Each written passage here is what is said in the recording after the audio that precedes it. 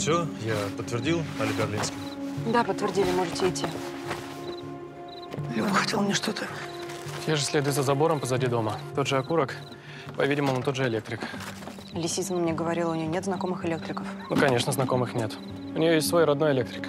Ее брат Кирилл. Так. И где же этот брат? Дома его нет, на звонки не отвечает. Я пойду ребятам помогу. Ну, что я могу сказать? Хитро придумано. Убили ее не феном. Фен бросили в ванну для отвода глаз, чтобы все выглядело как несчастный случай. Ну, это обычный трюк новеньких. Ее убили чем-то вроде оголенного провода. На теле есть след, похожий на контактный электроожог. Пустили провод в обход устройства защитного отключения. Понятно, почему вырубила свет на всей улице. Потом убийца выбросил провод, закинул фен, и он сработал, когда Сережа снова подключал электричество. Ну да, тогда свет погас только в доме. Мы с Ваней как раз были там. Марина Николаевна, а вы зачем там были? Я понимаю, Ухлин, а вы? Зачем? Затем, Надежда Викторовна. Затем, что я оказалась сволочью. Потому что я еще днем должна была быть в доме у Любы, когда она меня звала. Но я решила играть по вашим правилам, соблюдая закон и порядок. А если бы я нарушила бы порядок, то Люба была бы жива. Я там нашел тайник с деньгами. Что с ними делать? Изымать, нет? Изымать, конечно. Есть. Осматривать, фотографировать, снимать отпечатки, изымать. Так вот, что Люба хотела мне показать.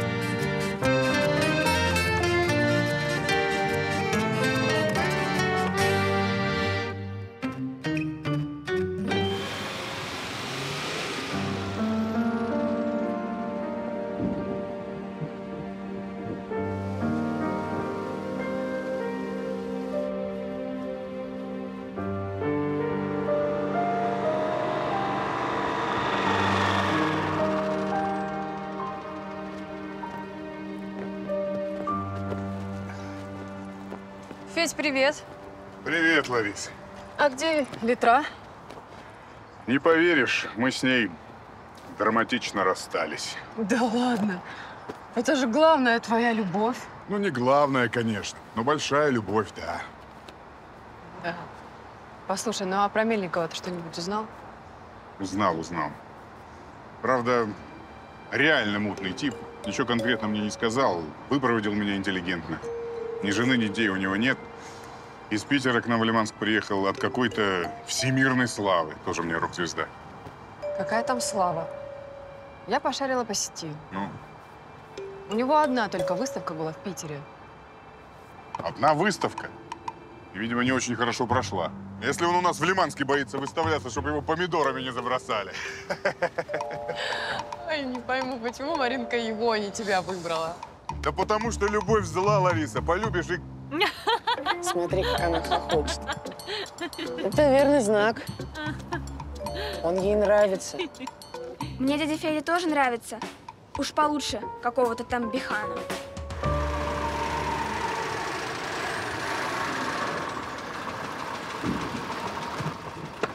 А где Федор? Чего Литра?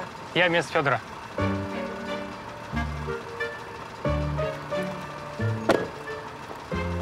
Не, ну я-то чё, а?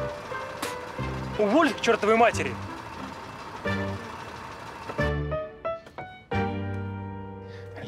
Лисицын. Нет у меня никакого Лисицына. Телефон, зараза, не отвечает. У него отгул, что ли? Какой отгул? Рабочий день у нас. Ну, вернется, я тебе дам, сволочь. Семенович, не бей. Тут проспал просто. А где вы, простите, проспали? В смысле, где вы были с вечера до утра? Рыбачил. В смысле, бухал? Один? С удочкой. Я с пузырем пошел на старый пирс, там, выпил малех, там и отрубился. Вашу сестру убили. Вам надо проехать со мной для дачи показаний. Что сказал? Люба? Брело.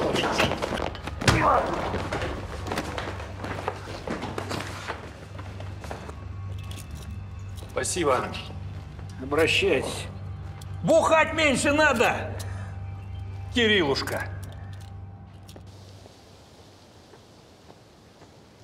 Локусы на окурках, найденных на участке Черенёвой и Лисицыной, отправлены на экспертизу ДНК. А кроме локусов у нас что? Номера купюр, найденных в тайнике в доме Лисицыной, 100% совпадает с номерами купюр воровского общака, найденного у Аркадия Ряписова. Ну, украденных со склада вещдоков. На пакетах с деньгами есть отпечатки только двух людей. Один Черенёва, другой неизвестен. Но в тайнике, кроме отпечатков Черенёва, других нет. То есть выходит, что он их сам туда и положил.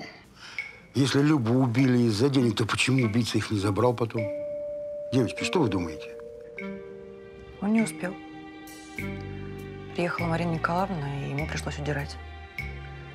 Моть-мотич.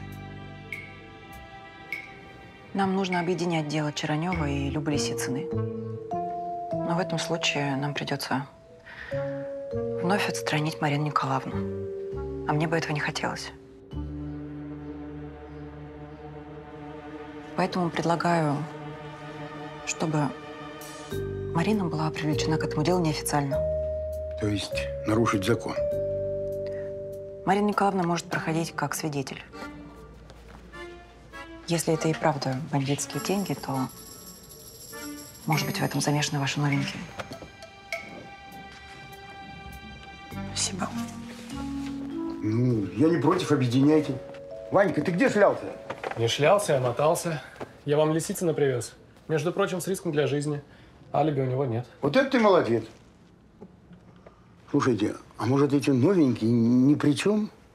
Может, деньги не нашли, потому что их просто не искал никто. Ну вот есть у нас этот брат Кирилл, электрик без алиби. Ну чего далеко ходить-то, а? Ну, допустим, он убил сестру, ее жениха. Что тогда он искал в доме Черенёва? Вот мы у него и спросим. Я с удовольствием, но у меня котенок. Слушай, Вань, может, ты вместо меня съездишь к племяннику Жанны? Он мастер, двери делает. Или я не баба. Что сразу я, так не бабе? Можно я лучше к бабе поеду? Можно. Но сначала к небабе. Когда родители погибли, она мелкая еще была. Я институт ради нее бросил, работу. Все ради нее. Чтобы я ее убил. Люба мне говорила, что они с Черенёвым собирались купить дом. Да, была такая тема.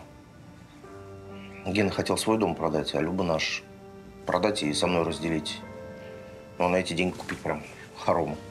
А вам не жалко было продавать родительский дом? Еще как жалко. Детство, все дела, память.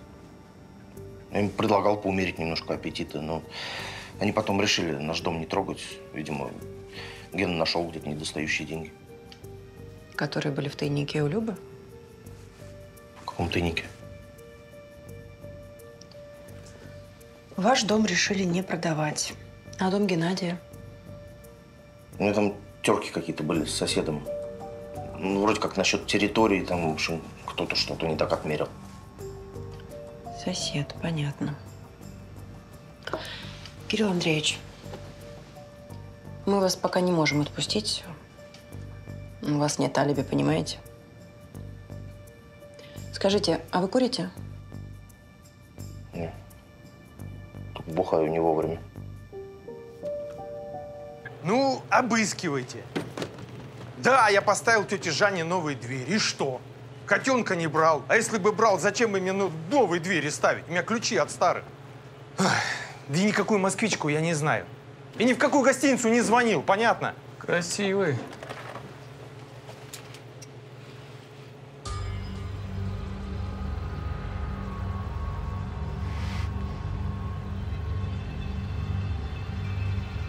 Помнится, такую штуку в Орлинскую запустили год назад. Покушение на сотрудника полиции. Да, мне заказали этот гарпун. Я даже не знаю для чего он. Поедем в отделение. У меня сегодня прям грибной день. Хоть бы собраться дали, что ли.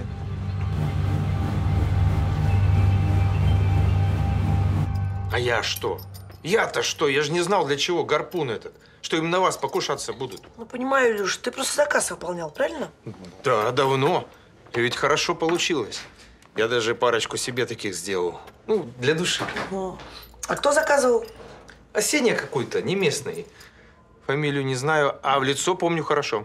Это хорошо, что хорошо. Ты знаешь что, давайте по котенкам разберемся. Это ж ты дверь тетки делал? Ну, делала чего. Илюш, твои нестандартные двери не бабы всем хорошо известны. Да, чтобы их поставить 3 дня нужно, правильно? Ну да.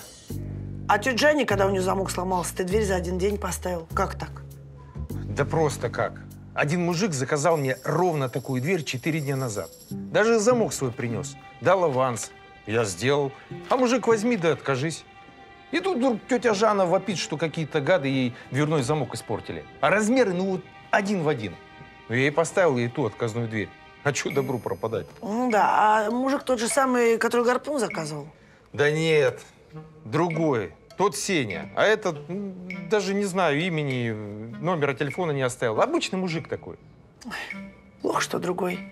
У тебя работа теперь прибавится. Так бы ты 1 фоторобот делал, а придется 2. Это мне работы прибавится.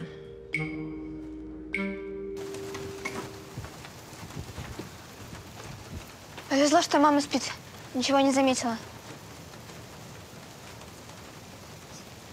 Чего это она днем вдруг уснула? Чай со снотворным выпила. Ты дал маме снотворное?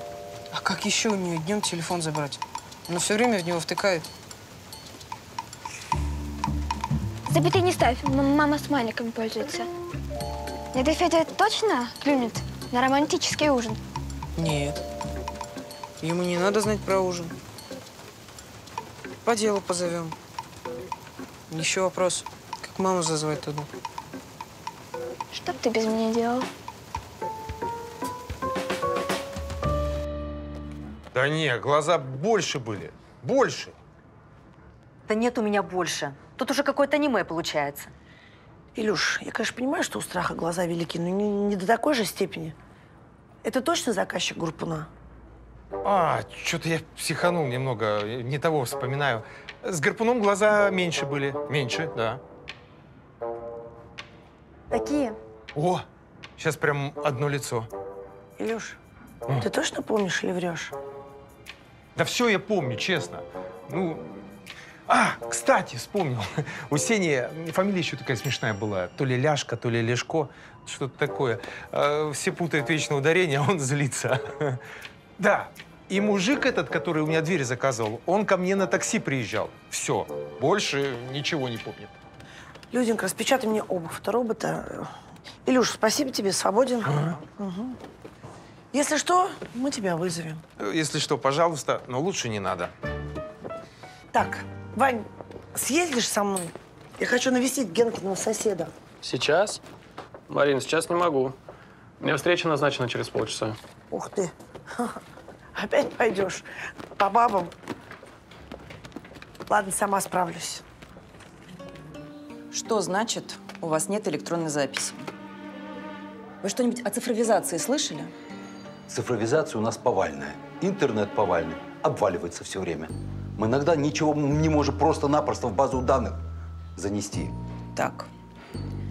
Электронной записи нет. Но хоть какая-то запись должна быть. Хоть на бересте. Человек проходил у вас обследование. Вы ему рентген делали. Справки вот эти выдавали. Ну, в рентген-кабинете должна же быть какая-нибудь запись. Но ее там нет. И снимков нет. Может, Пекунову снимки с собой отдали? На память, как молочный зуб. Странная у вас система работы в Лиманске. Нет у нас системы. Вика, ищи, на штрафы налетим.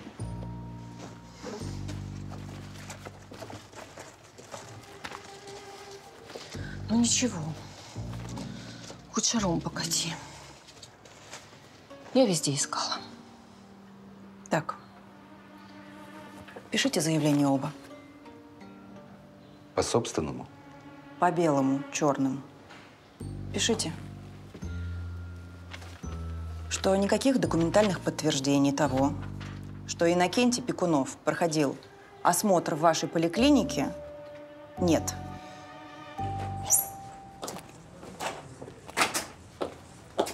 Добрый день. А Иван Ухлин здесь? Девушка, я справок о сотрудниках полиции не даю. Ну вот Марина Николаевна только что вышла одна, а его машина на входе, значит, он тут. Вы на прием записывались? Или вам повестка приходила? Или заявление хотите подать? Заявление, конечно, хотелось бы. Люденька, спасай. Вот еще. Не за этим я в полицию пошла работать. Мне выйти надо. Я на встречу опаздываю, меня Регина ждет. Ну, пусть подождет. Ну, она-то подождет, но я тогда к Дине опоздаю. Ты вроде в рабочее время по бабам не ходишь. Так это рабочие встречи. Я через них хочу милашку найти. Так, а это уже третья. А я-то тебе зачем? Мне выйти надо. А там Эля. Четвертая. Да она вообще-то единственная, которая не по работе. Если я попадусь ей на глаза, то она все мои рабочие встречи сорвет своей ревностью. В общем, я проберусь через черный ход, а ты ее отвлеки, чтобы я к машине проскочил незаметно. Чем я ее отвлеку? Ну, поговори с ней. Ваня, поговорить я могу.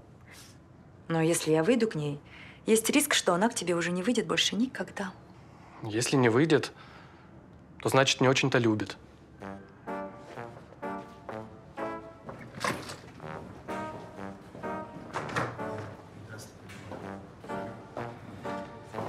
День добрый, Эля. Вы же Эля, да? Да. А вы? Людмила. Видите ли, Ваня не может сейчас с вами увидеться, он уехал по важным делам. Ну там же… А, его машина, да. Но ее уже нет. А как же он? Ну, он попросил меня, чтобы я вас отвлекла, пока он отъезжает. Вот он и отъехал. Понимаете, Ваня должен увидеться с 2 девушками, чтобы найти третью.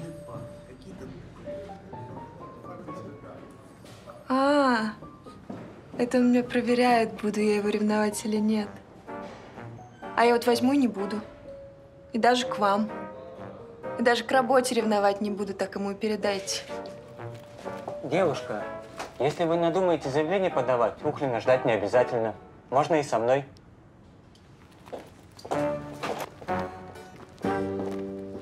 Представляешь, сутки мучился, прям заснуть не мог. Вспоминал, где я тебя раньше видел. Вспомнил? Не. Может, у Митяя на тусовке? Или у Милы? Да, слушай, точно, у Милы. Я ни одну Милу не знаю. Ты мне лучше расскажи про свою работу. Интересно же в полиции, да? Ну да.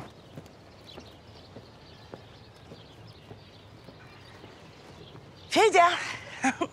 Привет. Ой, Маришка, привет. Я к тебе. Мне нужен сильный, крепкий мужчина для содержания. Ну, я вроде не слабый. Задерживай, пожалуйста. Да нет, задерживать я буду слабого. Просто можешь помочь? Помогу, как всегда, конечно. Только ты видишь, я нынче безлошадный. Да я в курсе. Ну все, пошли. Привет. Привет. Слушай, Дин, прямо извелся, ночью не спал. А мы с тобой раньше не встречались? Встречались. Но точно не у Милы на дне рождения. Да не знаю я никаких Мил. Даже обидно, что ты не помнишь. У Тани мы встречались. Это по работе. Наверное, ищут. Не отвечай. Алло. Увидимся сегодня. Вечером.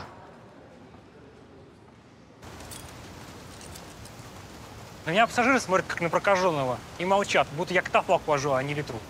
Не, я больше не сяду в литру Капустина. И вообще не выйдем на рейс, пока ты, Харитон, не вернешь Капустина. Федор ни в чем не виноват. Да как я верну? На Капустина гневные письма пишут. Он под уголовным делом. Харитон? Харитонов. Харитон для своих. Ну, так я своя. Следователь Гаврилова по делу Федора Капустина. А покажите мне письма разгневанных пассажиров, которые отказываются ездить с Федором. У вас же они есть? Конечно, есть. Только это не письма, а звонки на горячую линию. Данный номер не существует. Ну, Со шквалом звонков понятно. А откуда эти разгневанные пассажиры узнали, что на Федора Капустина заведено уголовное дело? Понятно от кого. От Волжанского, Глеба. Пекунов у него водила работает, а Харитон дружит с Волжанским. А у Волжанского зуб на Капустина. Ведь из-за Федора сынок Волжанского на 3 года присел. Мутное дело получается. Передай Федору, никто его не увольнял. О, спасибо. Ну что, Марин, вкапывать? Будем ждать, надеюсь, что недолго. Кстати, почему ты попросил Гаврилову ничего не говорить мне про Кешу Пекунова? Все-таки проболталась. Не, молчит, как еж на кактус. Не волнуйся, ей можно доверять. И даже нужно, если она тебе нравится. Я ей доверяю. Скажи лучше ты мне, дорогая моя. Ты-то своему художнику доверяешь? Ну, ты тут при чем? Ну как при чем? А при том. Ты вообще хоть что-нибудь знаешь о нем? Кто он, что он, чем на жизнь зарабатывает? В интернете информации вообще о нем нет никакой. Ну, в Питере одна выставка была. У нас выставлять свои картины не хочет. Картины не продает, а шашлычок кушает с удовольствием. О, ну-ка, ну-ка. Когда тебя в следаки потянуло, расскажи.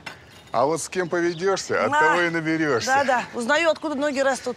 Ларин след, да? Да, она тут звонила мне. Ой, слушай, все, не хочу ничего слушать. А вот про Кешу Пекунова, я думаю… Да шут с твоим с этим Пекуновым. Такая вот натура человеческая. Таксист, одним словом. Да не, он не таксист, он водитель, таксист. Кстати, Влада к Жанне на такси приехала.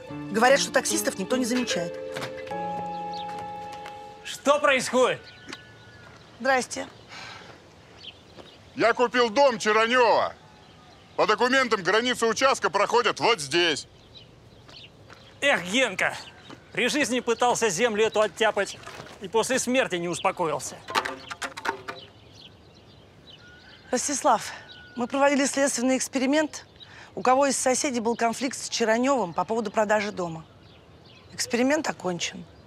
Предлагаю проследовать в отделение. Спасибо.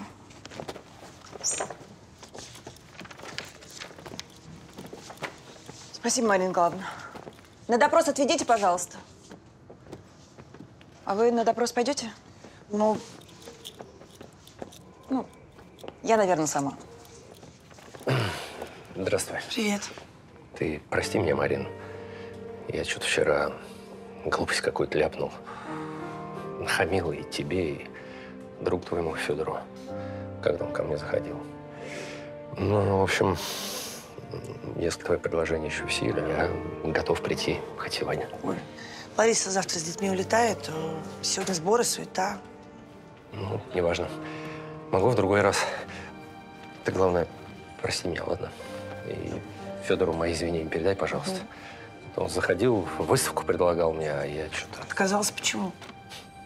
А какой смысл? Здесь мало кто может позволить себе купить мои работы. И я ж в основном по аукционам, а в Лиманске, ну, так было несколько заказов на портреты. Все. Интересно, кто у нас портреты заказывает? Ну, один мэру писал, другой какому-то краснодарскому воротиле. И еще местному. Его Глеб зовут, по-моему. Неужели Волжанский? Вот человек самолюбие. Ростислав, вы неучтенный электрик Горэнерго с высокой группой допуска. Это единичный, если не единственный случай такой неучтенности в Лиманске. Ну и что? Мой допуск помог мне устроиться завхозом в Дом культуры. Я там даже свет проводил на сцене. За это задержали? Нет. Просто Черанева убил электрик с высокой группой допуска. А у вас с ним были ссоры и конфликт. Ну а как, если у Черанева участок по документам заканчивался в проулке у моих ворот? Много лет он про проулок не помнил, а захотел продать участок, вспомнил о дополнительной земле, перекрыл столбом проулок, я вырыл столб. Вот и весь конфликт. И сразу после этого он погиб на ваших глазах. А вы, электрик, даже не попытались ему помочь. Оттолкнули бы его от источника тока. Да я далеко стоял и растерялся.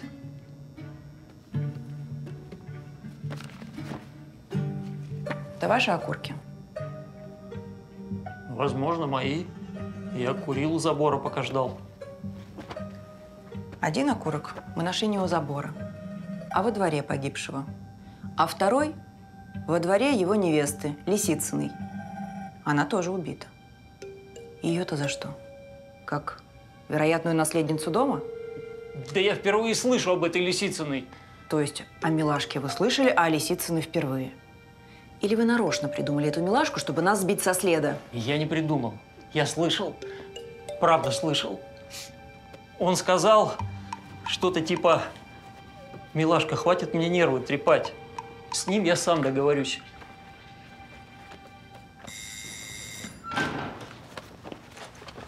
В камеру его.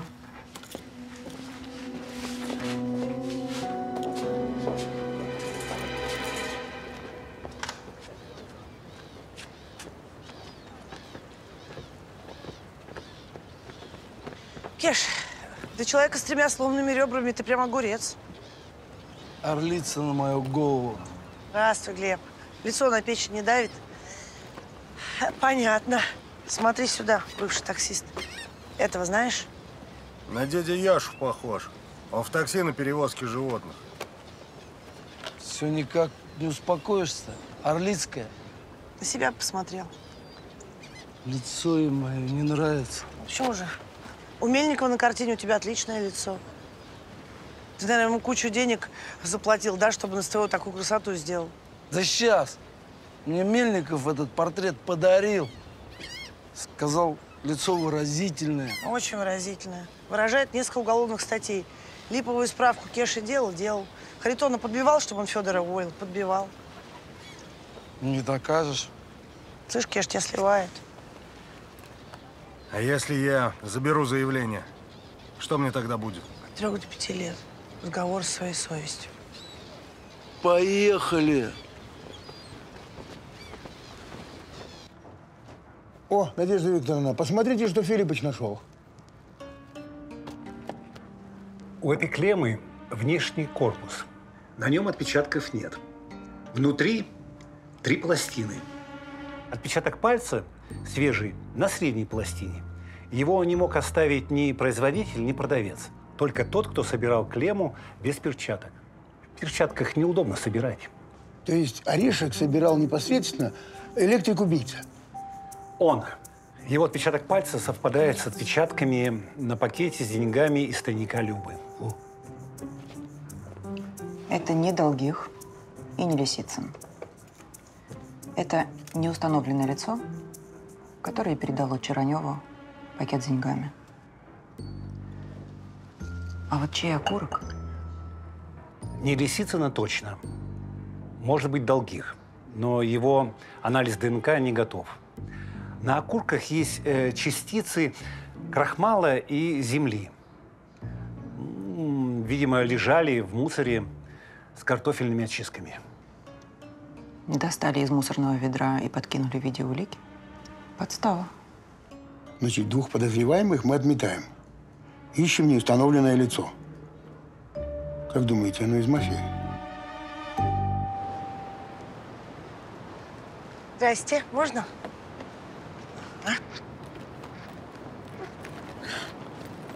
Здравствуйте. Куда мы едем? Помочь нужно одному хорошему человеку. Ой, так трудно ему сейчас.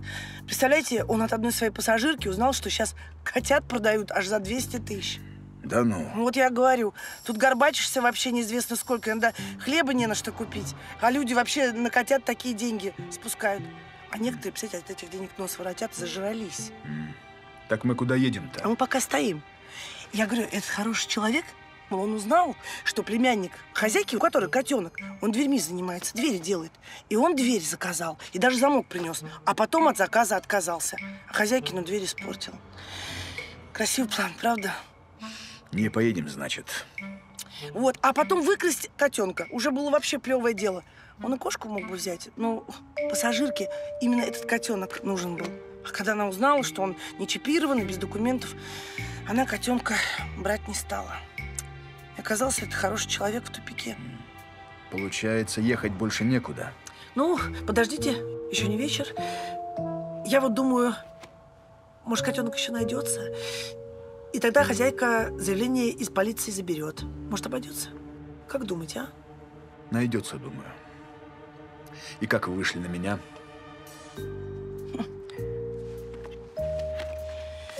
А вот он, заказчик двери. Узнаете? О, это Милошко. Кто? Электрик. Проводку мне чинил. Милашка. У меня и визитка его тут осталась.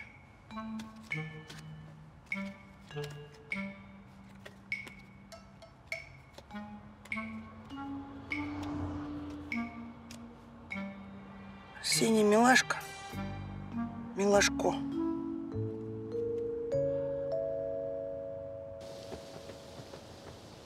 Мы опознали Милашку в телефоне Чаранева.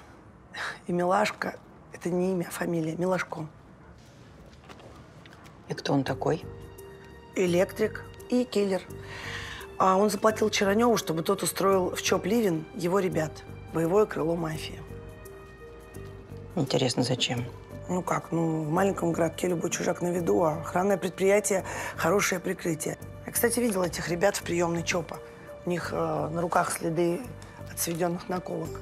Да, и на карманников они мало похожи. И что, они там работают? Нет. Они увидели меня, со страху испарились. В общем, Гена деньги взял, а Насонов этих ребят на работу не взял. А Гена не смог его уговорить, и поэтому Милашко его убил. Убил? А корки соседа подкинул. А потом убил Любу, только ее за что? Ну как? Он догадался, что деньги у нее спрятаны. Убил, но денег не нашел, потому что вы его спугнули. Угу.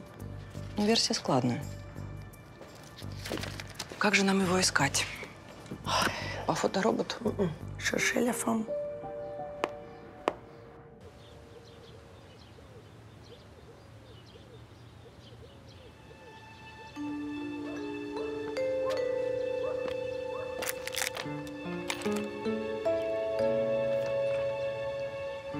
Бриша. Бриша. Бриш. Бриш. Золотой мой. Золотой мой, ты вернулся, да? Вернулся, мой хороший. Как я рада. Как я рада. Берешь Приходько, дежурную машину, отправляйтесь по адресу. Там вам Миша все объяснит. Меня понял? Да. Мой мальчик. Ступай сейчас. Что тут? Нужно добро на проведение операции. Какой операции? Есть две девушки. Дина Птицына и Регина Белова. Ну, девушки, это хорошо. Что за операция? На Дину оформлен номер Сени Милашко, нашего убийцы. Прошла? Но Дина заявляет, что она такую сим-карту не оформляла. А Регина, менеджер салона сотовой связи, утверждает, что она лично оформила эту сим-карту на Дину. Так, Дина, Регина, а что за операция-то? Ну, ясно же, что одна из них врет, потому что покрывает Милашко. Зачем? Не знаю. Ну, возможно, она его любовница или работает на криминальные силы. Так, подожди, я ничего не понимаю. Девушки, любовницы, убийцы, операции. Что? Марина придумала подкинуть им Дезу. И проверить, кто из них побежит к Милашко. Ну вот, Марина придумала. Это другое дело. Оперируйте на здоровье.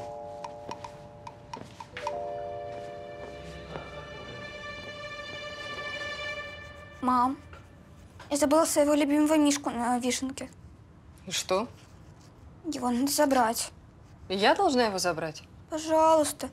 Это мой любимый мишка. Я без него ни в какую Турцию не поеду. Мне собираться надо. Завтра самолет. Только птенчика пристроили. Теперь еще Мишка. Павлик! Смотайся на вишенку и забери этого медведя. Без проблем. Стоп! Не надо. Я сама. Еще одного потопа я не выдержу.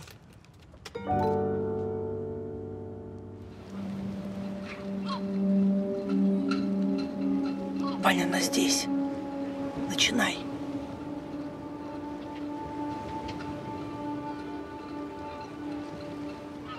Подожди, а где же Регина?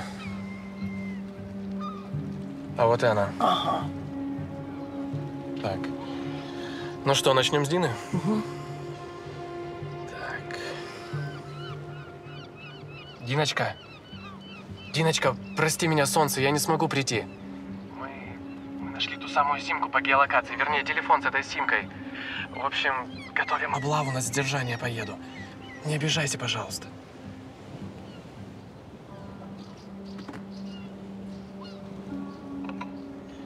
Так, теперь номер 2. Угу. Региночка, прости, пожалуйста, я не смогу прийти. Мы нашли ту самую симку по геолокации, вернее, телефон с этой симкой. В общем, готовим облаву, на задержание поеду.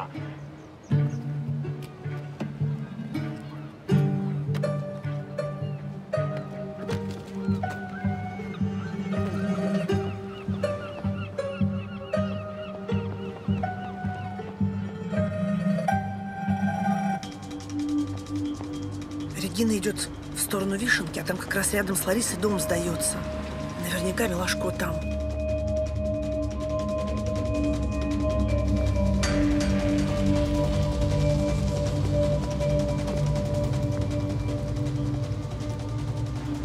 Убери ты. Здесь по-другому надо. Видишь бочку? Так. Так, не так. Ставь ее к стене. Зачем? Давай.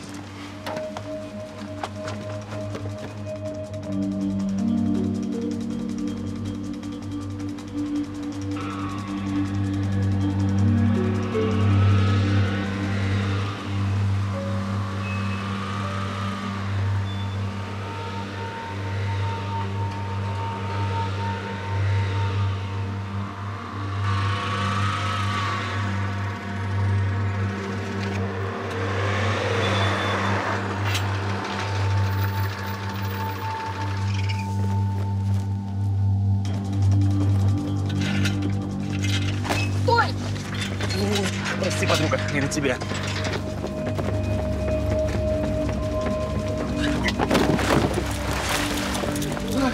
Ох, ну как, милашка, как водичка, не холодная?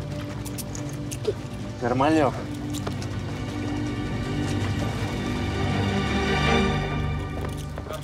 Федор, а тебя как сюда занесло? Да как, Мариш? Сестра вон твоя по важному делу позвала. Я позвала? Что, у тебя нет важного дела? Есть. Аськиного Мишку забрать. Ну, это я как-нибудь сама. А, ты, наверное, сообщение получил. Как что Лар телефон из рук-то выпустила? Ай, я ж уснула днем. Ну что за черти? Понятно. Я боюсь их в Турцию везти. Конечно, теперь Турция хана. Да, Федь? Да уж.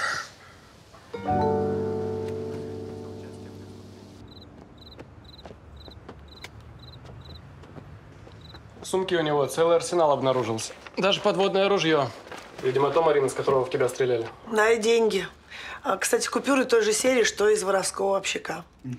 Отпечатки пальцев Милашко полностью совпадают с тем, что я обнаружил внутри клеммы. Словом, все говорит о том, что этот человек причастен ко многим преступлениям в Лиманске. Ну, а сам-то человек что говорит? Сам человек? Сам человек молчит, как… Как еж на кактус. Угу. Жаль. Жаль. Хотелось бы узнать, кто за ним стоит. Может, этого ежа как-нибудь напугать, а? С этим мы обязательно разберемся. А сейчас, Моть Мотич, я предлагаю вынести благодарность оперуполномоченным Орлинской и Ухлину за блестяще разработанную операцию. Ну, это мы вынесем. За нами не заржавеет.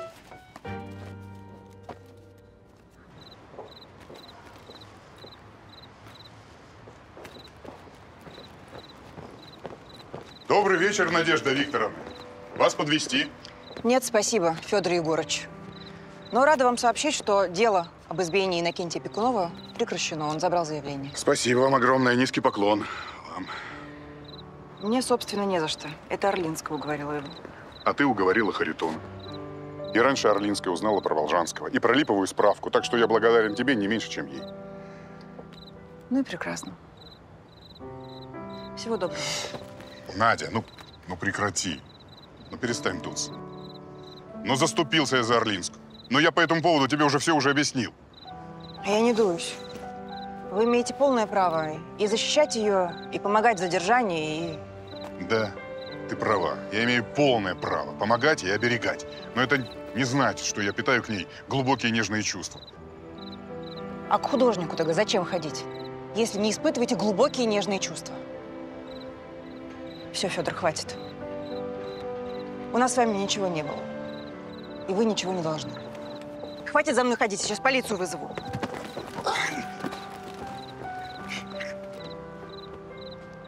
Федя, отпусти, пожалуйста. Отпусти.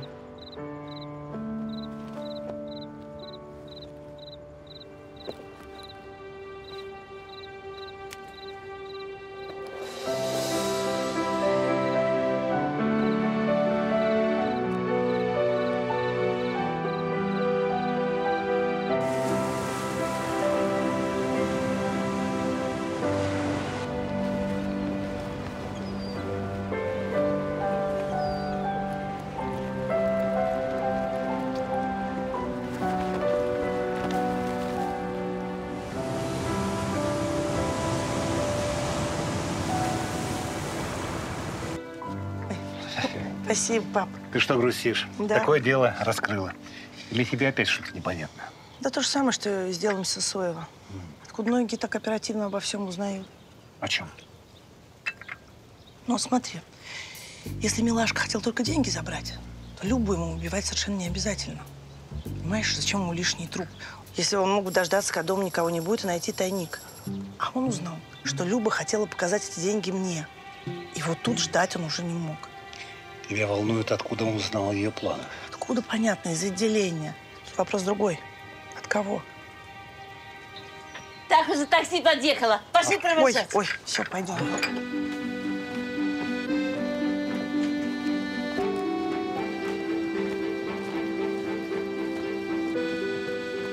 Тетя Марин, тебе пришли. А мы в Турцию улетаем. Мам, может, не полетим? Тут гости. Угу. Так, ну? Ой, извините, что так не вовремя. Просто мимо шел и решил зайти на 5 минут. Ну, тогда не буду мешать. Нет, нет, оставайтесь. Все вовремя. Я на вас посмотрела, считайте, познакомилась. Счастливо. Да. Вот, значит, какой. Да, долетите, напиши, ладно? Хорошо. А от вас фотоотчет. Мама, познакомься с Василием, записать надо. Угу.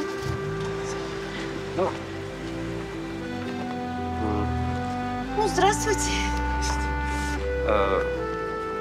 Это вам. Спасибо. Я надеюсь, вы к нам не на 5 минут, а надолго. Проходите.